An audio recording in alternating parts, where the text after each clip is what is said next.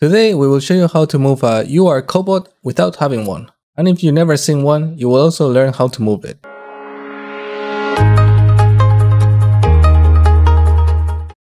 Welcome back to another Rebots episode. In this video we will talk about virtual machines and simulating universal robots on their own software development kit. First of all, let's talk about the most well-known programs to virtualize operating systems in your machine. One is Vmware Workstation, and they have two versions. The Workstation Player is free, and the Pro needs a license, but has more functionalities. But for most users like me, the free version is more than enough. The other program is Virtualbox. This one is open source, and therefore free, but in my opinion the performance is worse than Vmware. It was just a feeling until I tried both softwares at the same time, making this video. Okay, so let's install both softwares. This will allow us to open another operating system in another window, such as Linux variants, which is the most common alternative, or even another variant of Windows. Maybe in the rare case, you need to use Windows XP. So, usually what you do is download an image file, .iso, and install it in the virtual hard disk. But in this case, we will download Universal Robots URcap starter package, which is an .ova file, a pre-configured image. This virtual environment on Ubuntu Linux is prepared to create new add-ons on their system to make it easier to program your tools. As you can see under the description, the starter package is a ready-to-go Linux virtual machine image. It includes Eclipse, URcap SDK, and URsim, which is the offline Polyscope simulator, Maven, a build automation tool for Java, and other necessary development tools. If the direct download link is not working, you can also connect through FTP and download the file. Now that we have the file, let's import it in both programs to see how it runs. So just follow the steps and start the new virtual environment. You can change some settings and add more CPU cores or more RAM if you want. But I'll just go with the basic. It will take some time to import the files. I'll speed it up a bit. After finishing importing, a new tab will be created with the new file. It will be called Starter Package, and you will just need to double click it. If you have hardware virtualization enabled, then you won't have any problems, but I forgot to enable it, so this error will come up. It even knows that I have an AMD CPU. Now, let's open VMware. Something similar will appear. Let's clear the screen a bit. Go into Player, File, Open, and then select the starter package. Here we'll have to name it and create a path file where all the virtual hard drives will be installed. I created a folder called VM for virtual machines, and then the name, I'll just call it UR as Universal Robots. Just retry the error and it will import the files and packages. I'll do the same as before, speed it up a bit, and after that you will have another tab which is UR. Just double click it, and as you can see I have the same error. It's because I haven't enabled virtualization. So we will need to access the BIOS and enable this option. It is different between AMD and Intel processors. Also, to access the BIOS is different for every motherboard. In my case it's F2, sometimes it might be F11 or the escape key, or even delete. For Intel processors, it's easier because the name it's Intel Virtualization Technology. And for AMD it's a bit more confusing, as you can see here. For me it's a SVM. After enabling the hardware virtualization, you will need to add the software virtualization. So to enable this, just go to Turn Windows Features On or Off, and then search Hyper-V. Then select the whole box and install. After restarting, you will be able to use the virtual machine.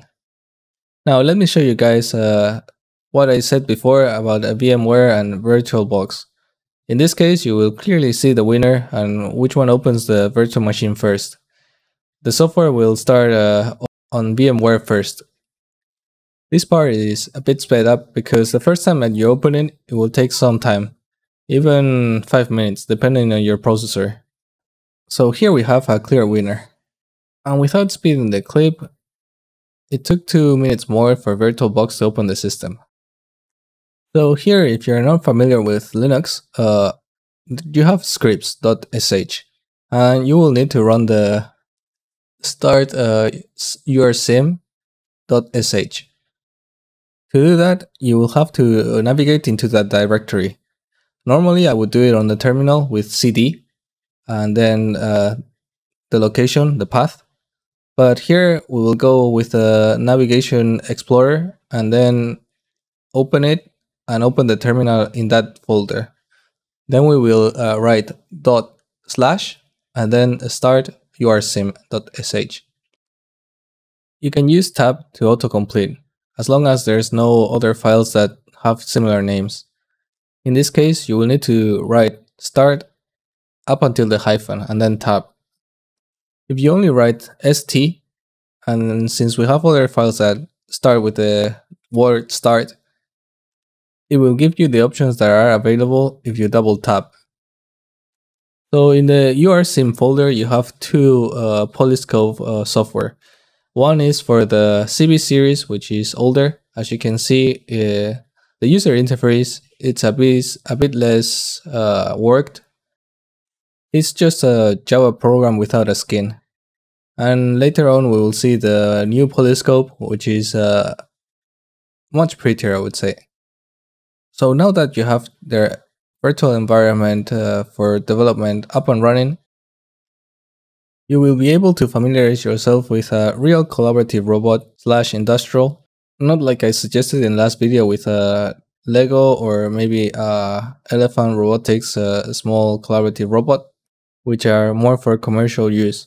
Although the Dobot one, it's also used in industrial standards.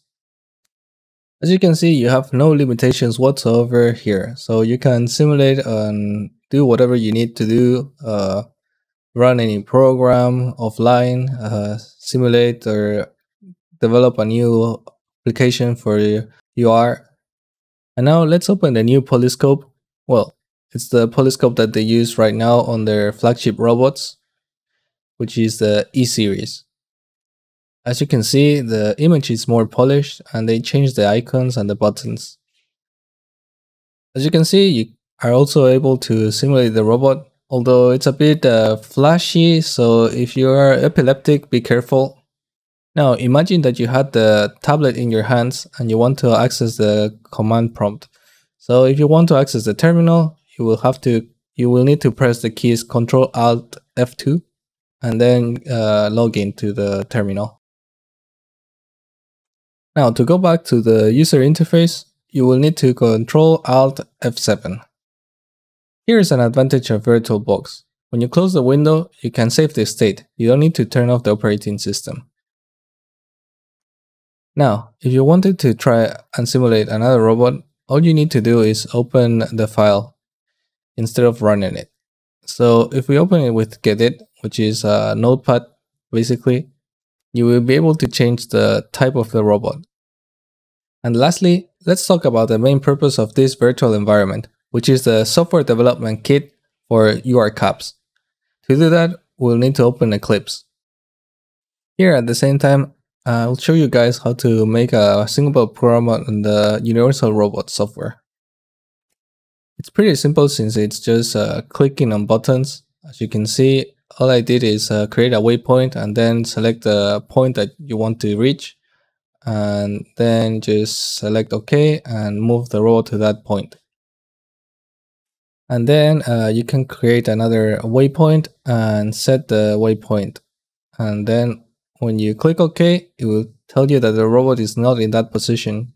So you can move the robot into that point and then start the program, pressing the play button. Then it will loop automatically, so you won't need to do anything. Here I will show you in the move section that the robot is moving back and forward. And now going back to the main point of this environment. What is a URcap, you may ask? Well, it's like a driver package. it lets the robot interact with a third-party device, like a gripper for example. But what does it do really? Well, the URcap adds additional buttons to the user interface. You wouldn't need to manually hardcode everything and activate inputs and outputs. For the end user, he will just see another tab like the when we were creating a program with the movement, and instead of a waypoint, you probably have your buttons with the open and close gripper, and you just need to click on them and they will be added to the script of the robot. I hope you liked this video, and as always, please like and subscribe. And if you have any doubts, questions or suggestions, leave a comment below. See you in the next video.